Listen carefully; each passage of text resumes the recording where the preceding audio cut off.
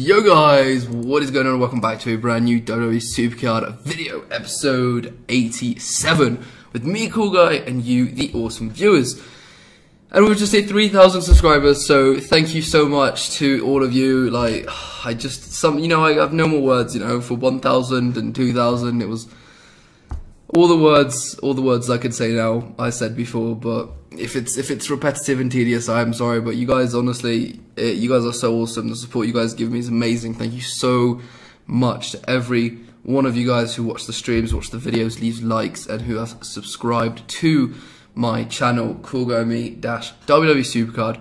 You guys are absolute legends, each and every one of you guys, and it honestly makes me so happy that I get to do this every single day, and we've got such an awesome community.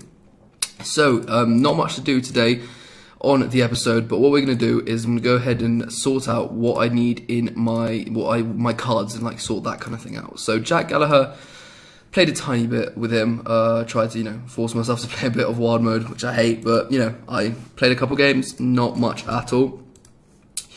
But we've got loads of cards that we can combine, and what we're going to do is we're going to combine them because my RTG deck is, my worst card is Braun Strowman.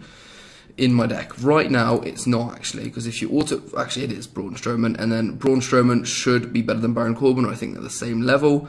But once we get Jack Gallagher in, that will push out either Braun or Baron Corbin, because Braun hasn't got his games played, so I'm not sure who is better. I could check really quickly on the poll. Let me open that up. But while we do, we're gonna go ahead and sort out my cards in the cards that I need to pro and all of that. So, let me just check in Ultimate which is better. So, Baron Corbin and Braun Strowman, I thought they were. They are the same. So, that is decent. So, that means people like Cesaro, Luke Gallows, Carl Anderson, and Enzo Amore can be pro'd. And that is what we're going to do today. So, there's a little bit of interesting things for me to do. And we'll play a couple of Money in the Bank games. So, Enzo is pro'd. He did get the gold start because they were both leveled up. But one of the Enzos didn't have all of his games played. Next, we've got Cesaro, which won't be a silver star, as I've got both of them leveled up. Neither of them have any games played.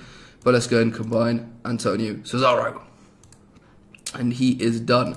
We have Luke Gallows next, so let's go ahead and get Luke Gallows done. This will be indeed a silver star, because he is not leveled up, but we don't need him, so silver star.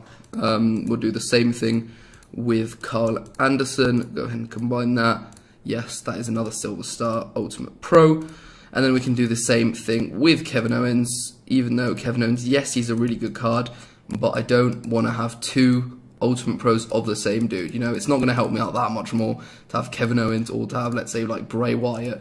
Yes, for sure, Kevin Owens is definitely one of the better cards. If we have a look here, we know that Seth Rollins, Mojo, then Brock Lesnar, AJ Styles, and then actually Kevin Owens. Kevin Owens is indeed like better than Nakamura, John Cena, and Dean Ambrose, and all of that, Randy Orton, Roman Reigns. So I could level him up, get his games played, and he would obviously fit into my deck for a short while until I think one more event pro, and once we get like Roman Reigns done. Even though yes, Kevin Owens is better, but just OCD wise and just wise that I want in my deck, just to have each a new wrestler, like not the same wrestler over and over. So let's go and combine this Kevin Owens, which will trigger a couple of you guys, and I am sorry about the triggering that is going on right now.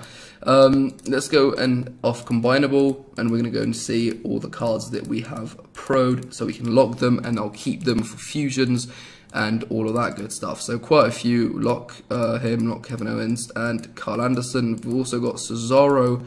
I'm pretty sure that we can go ahead and lock Cesaro. There you are. Lock him.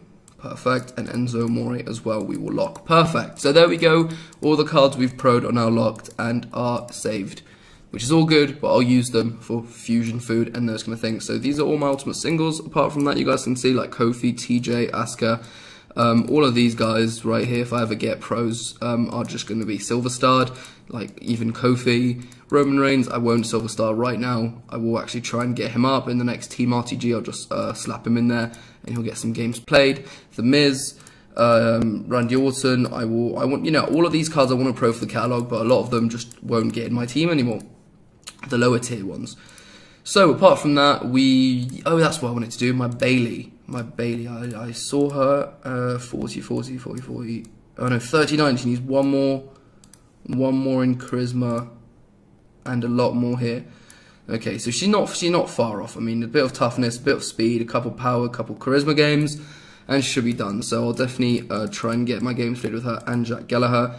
Bailey will definitely make it in my RTGs deck, and that will be, you know, my last Elite Pro will be gone, and I'll have a whole Ultimate Pro deck, which is awesome, absolutely fantastic. My divas could be a bit better, you know, like events or Money in the Bank ones, like the Charlotte, the Naomi, or the Lita. I would love to have those kind of cards, but I don't, and I can't get them now. So I will just be happy with that. But we do have like Asuka, Sasha Banks, and Charlotte, all ultimate cards that we can pro if we get a second one of them, because they will be better than the Nia Jax. Let's go ahead and play some Money in the Bank.